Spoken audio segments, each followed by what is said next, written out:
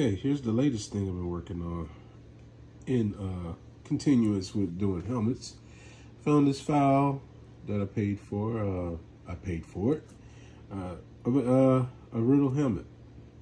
So I resin printed it, and I filament printed the chin strap, and it looks like garbage. So what I did, it comes with an option of printing the buckles and just the chin strap alone without the straps.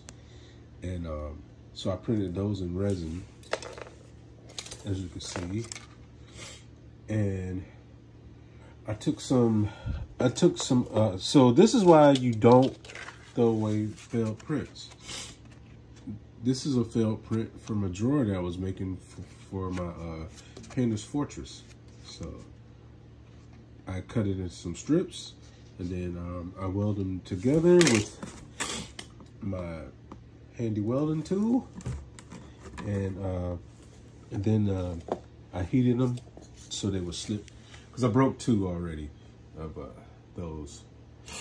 I can go back and print them in filament. That's something that's easy. Even the chin strap, but I just wanted to see how they look fast, because printing in resin is a little faster.